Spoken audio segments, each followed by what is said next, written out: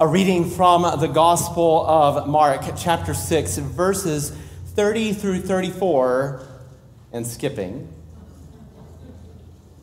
through 53 and 56. Listen for the word of God stirring within and beyond these words of Scripture. The apostles gathered around Jesus and told him all that they had done and taught. He said to them, "Come away to a deserted place, all by yourselves, and rest a while." For many were coming and going, and they had no leisure to even eat. And they went away in the boat to a deserted place by themselves. Now, many saw them going and recognized them, and they hurried there on foot from all the towns and arrived ahead of them. As Jesus went ashore, he saw a great crowd, and he had compassion for them because they were like sheep without a shepherd. And Jesus began to teach them many things. When they had crossed over, they came to land at Gennesaret and moored the boat. When they got out of the boat, people at once recognized him, that's Jesus, and rushed about the whole region and began to bring the sick on mats to wherever they heard he was. And wherever Jesus went, into the villages or cities or farms, they laid the sick in the marketplaces and begged him that they might touch even the fringe of his cloak. And all who touched it were healed. For the word of God in its promise and covenant. Thanks be to God. May we pray with one another. Come, Holy Ghost, our souls inspire, and lighten us with your celestial fire. For if you lead us to find the quiet center, then nothing else matters. And if you do not lead us to find the quiet center, then nothing else matters. Be our rest and our resolve. We make this prayer in the name of Jesus the Christ, our good shepherd, the one who has written your blessed name upon our hearts. Amen. For the past 4 weeks, we have been hot on the trail of the Messiah. First, we heard of the promise in the gospel. Next, we considered Jesus' invitation to take the path of the disciple. Last week, we gnawed on Mark's sandwich that tasted of the cost of discipleship. And today, well, I don't know about y'all, but I need a nap. Following Jesus can leave you out of breath and in need of a break, because Jesus never seems to slow down, or so we've been told and choose to believe. Over the past 4 weeks, we've omitted nothing. We've read the fine print of every verse and wrestled with the passages until we received a blessing.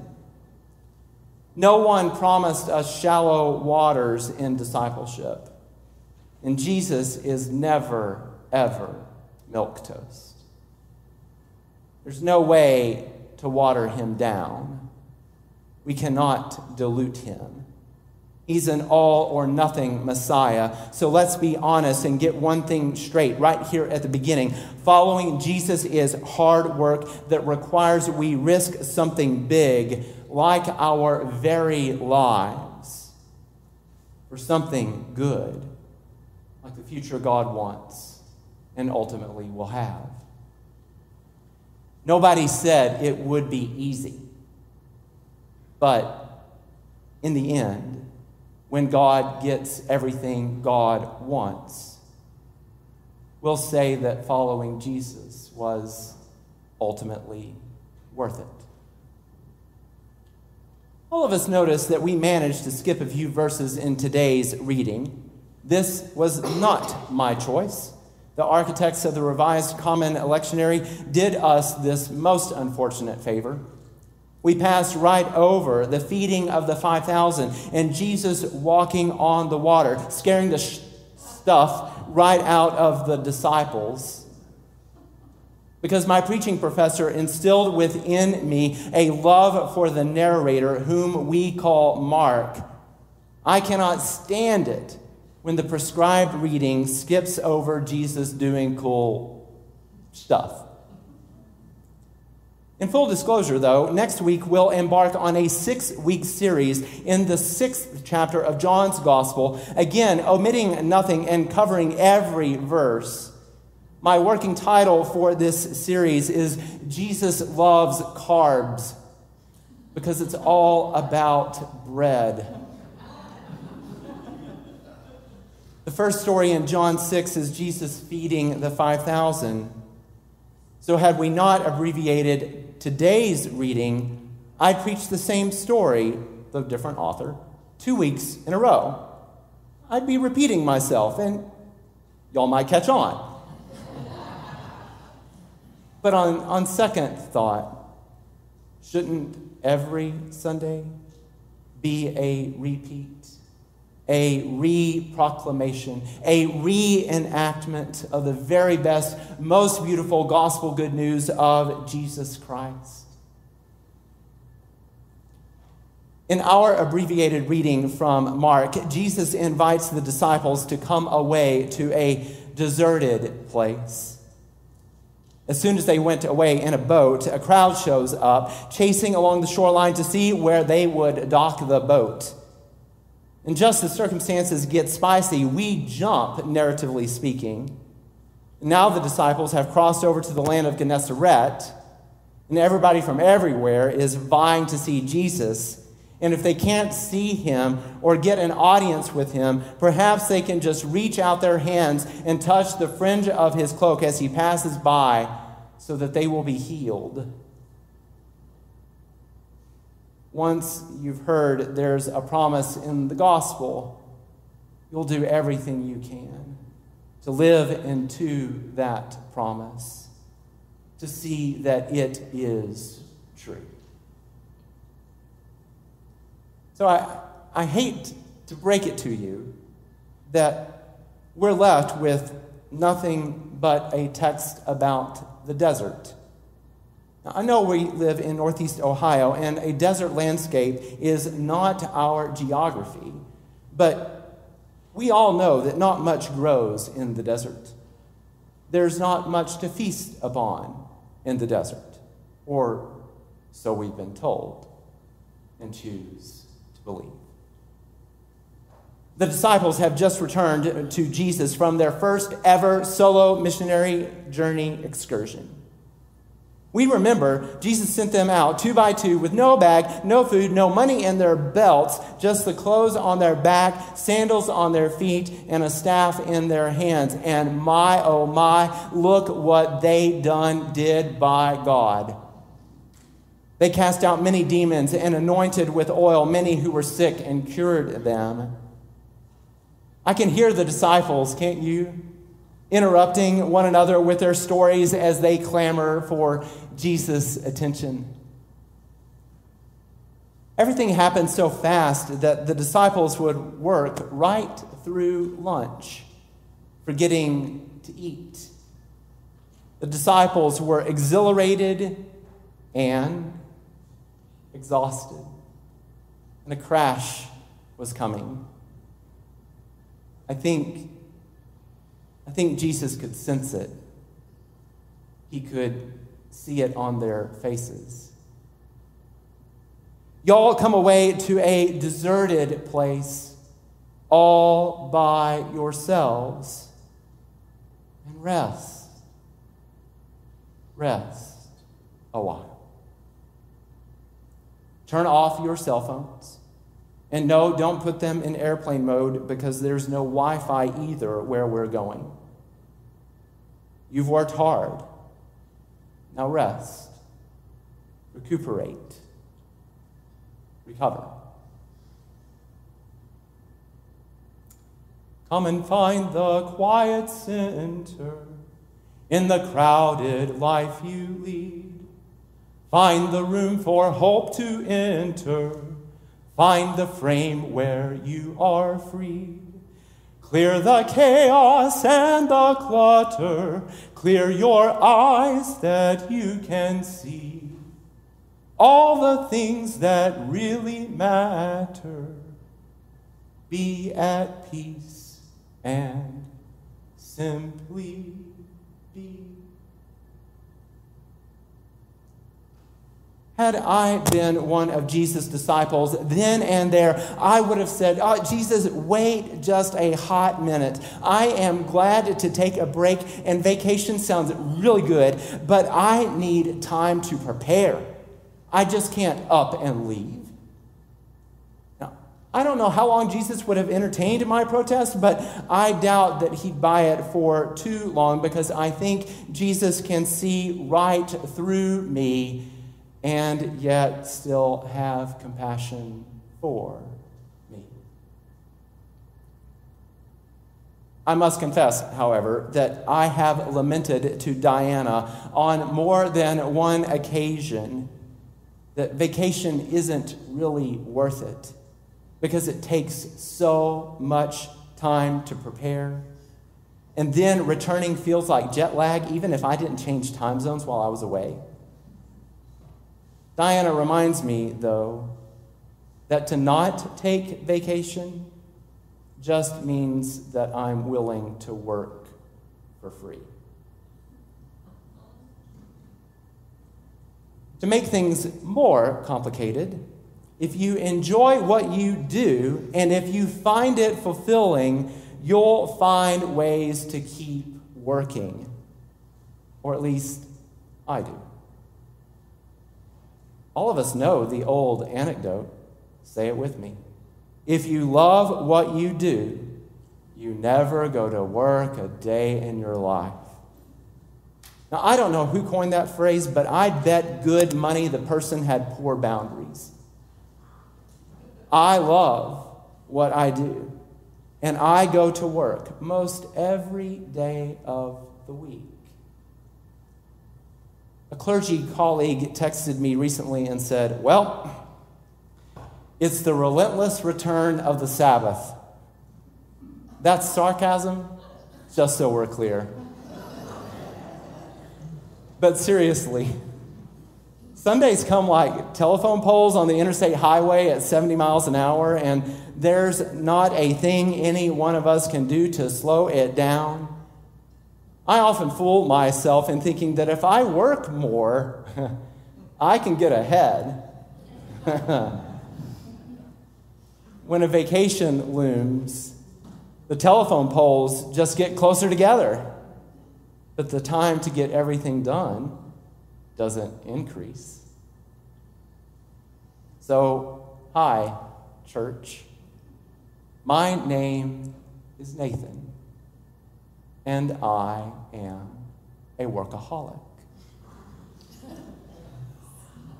I mean that seriously. It is not a joke.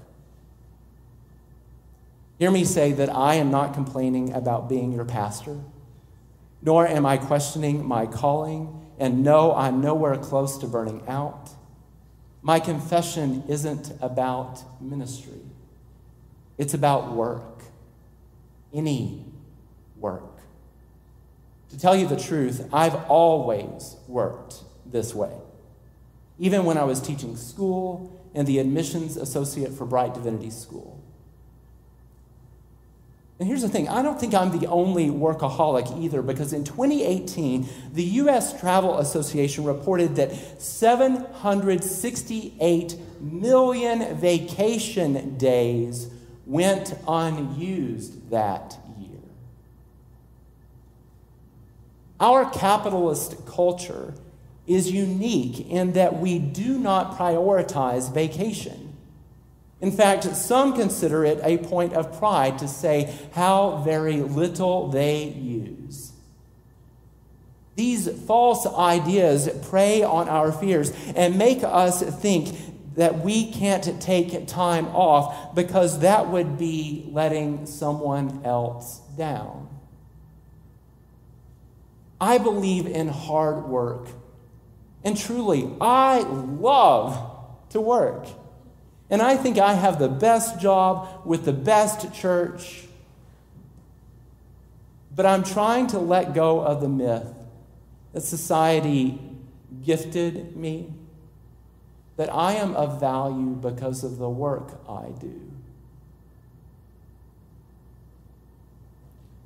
Before moving to Ohio to join this congregation in mutual ministry, a mentor asked me, "What do you fear?" It's a deep question.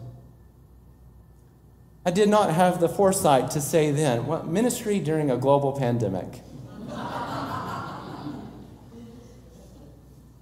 Actually, my answer from years ago remains the same.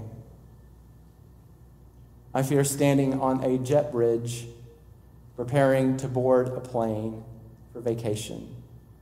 My cell phone rings with the news that there's an emergency or a death in the church. Do I take the call or step onto the plane? And if I step onto the plane, will I be able to let go and disconnect? This scenario is exactly what happens for Jesus and the disciples. The crowds recognize not just Jesus, but them, all of them. No longer is Jesus the one who's doing cool stuff. The disciples are too. Folks from all over the place hurried on foot to greet the boat and help pull it ashore. Jesus saw the great crowd, Mark tells us. He had compassion for them because they were like sheep without a shepherd. Jesus began to teach them many things.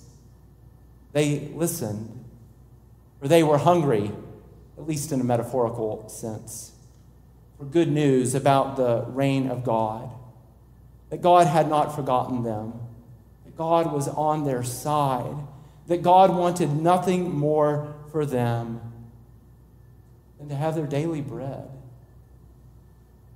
Speaking of bread, it's hard for people to learn when they are hungry. The disciples, none too pleased that their retreat has been interrupted, tell Jesus in a cranky, tired voice that comes across like a shouted whisper, "This is a deserted place, and in case you haven't noticed, Jesus, nothing grows in the desert. There's nothing here. It's dark 30. Send them away so that they may go into the surrounding country and villages and buy something for themselves to eat." That's the voice one uses when one is tired. Some call it compassion fatigue. I know that voice. I've used it a time or two, maybe more. In November of last year, after a long day of pastoring in a global pandemic, plus an elder and board meeting via Zoom, I wrote an email to a couple of committee co-chairs after 10 p.m. Let me just say that that was not the finest email I have ever written. It was snarky. Strike that. I was snarky and not at all pastoral. I had compassion fatigue, just like the disciples. Within 60 minutes, I regretted sending that email. And I crafted an apology note by 6 a.m. the next day. In hindsight, I think I should have just gone home following that board meeting, gone to bed, had some wine. Well, maybe not in that order, but you get the picture. Of course, we know what happens in the Bible story. Jesus does what any good shepherd would do. He feeds the crowd and the disciples too. All they have to do is take a load off, sit down, let their fingers run through the lush green grass, stretch their legs, and cross their ankles. We may lose our ability to see one another with compassion, but I don't know that Jesus ever does. Jesus has a knack for people who are hung up dry and put away wet.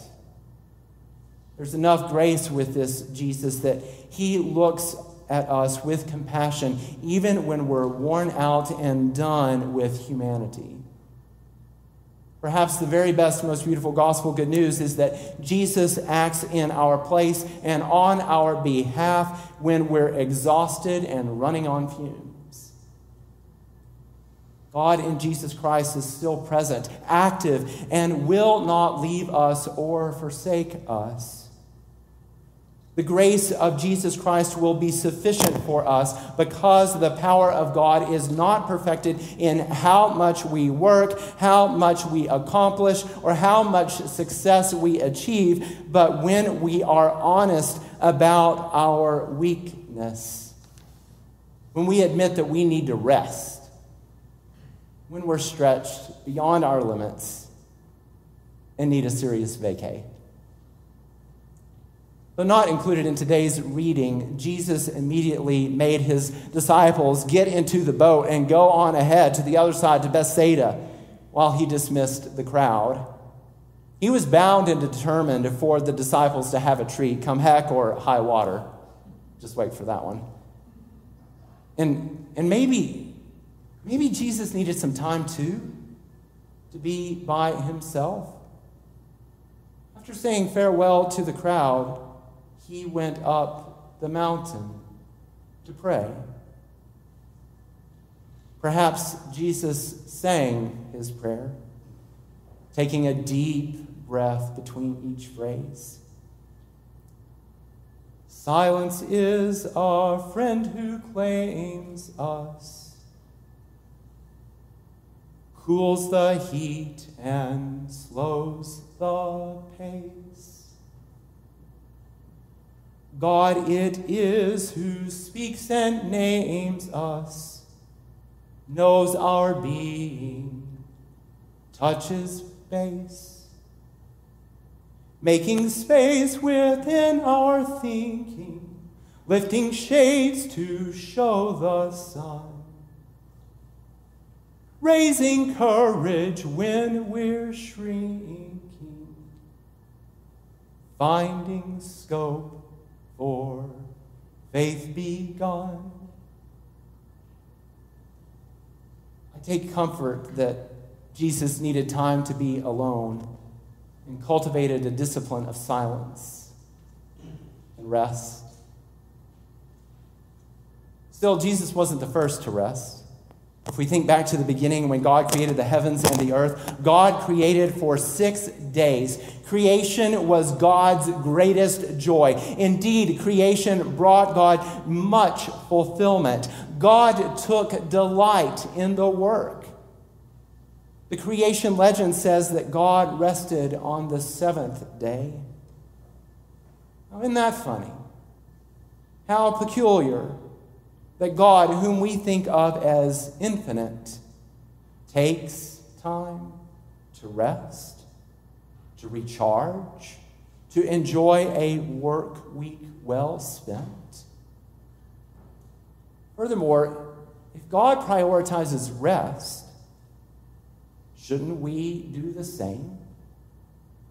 Might our intentional commitment to rest and rest well be a way in which we reflect the image of God?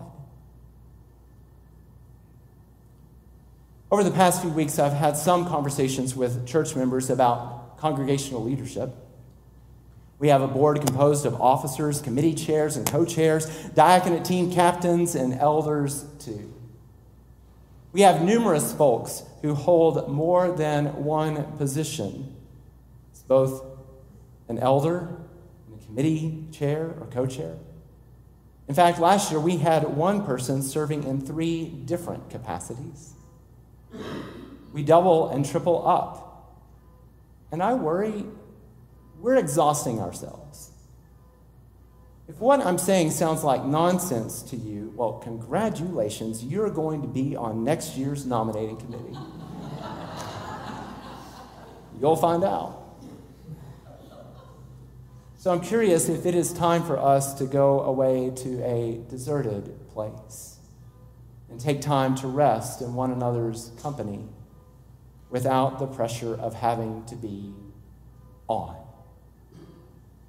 Jesus will meet us there.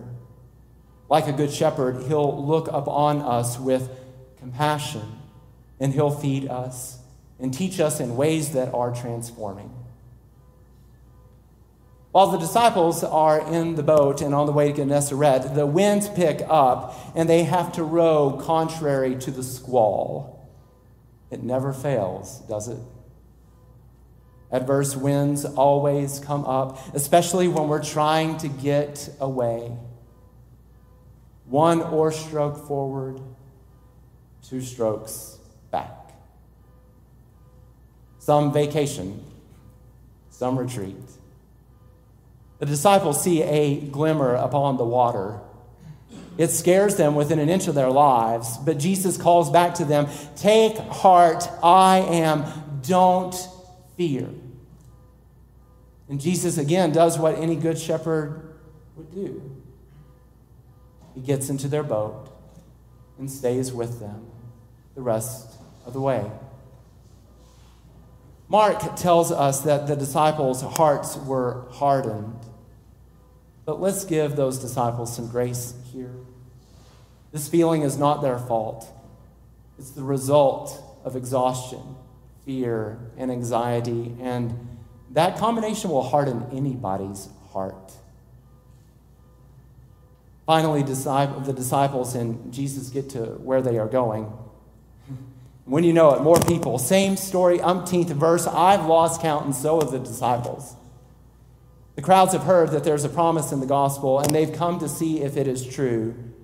But there's another promise in the gospel as well, maybe one that we have never, ever heard. All of the activity here is done by Jesus, not by the disciples, even though they've just had some practice. The promise in the gospel is Jesus saying, I've got you, and I've got them. Matter of fact, I've got the whole wide world. Take time. The world's going to keep spinning.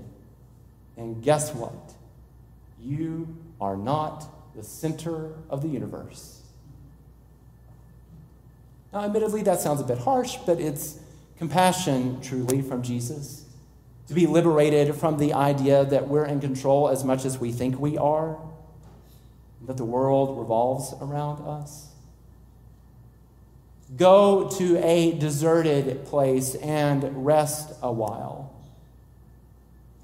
I'll meet you there. I promise, Jesus says.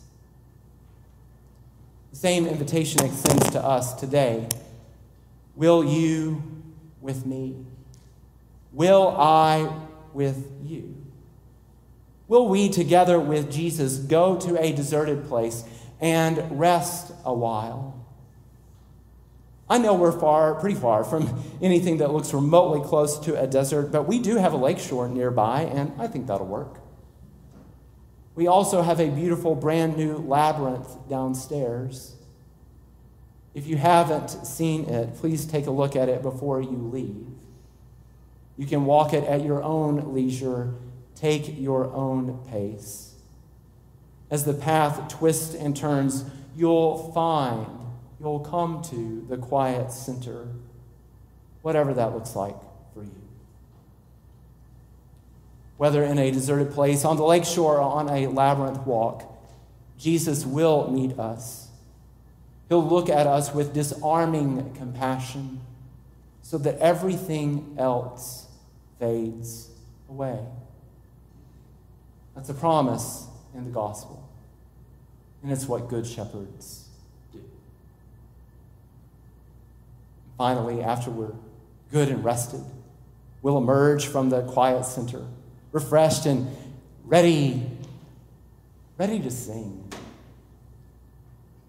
Jesus, lead us on the journey to your future that will be.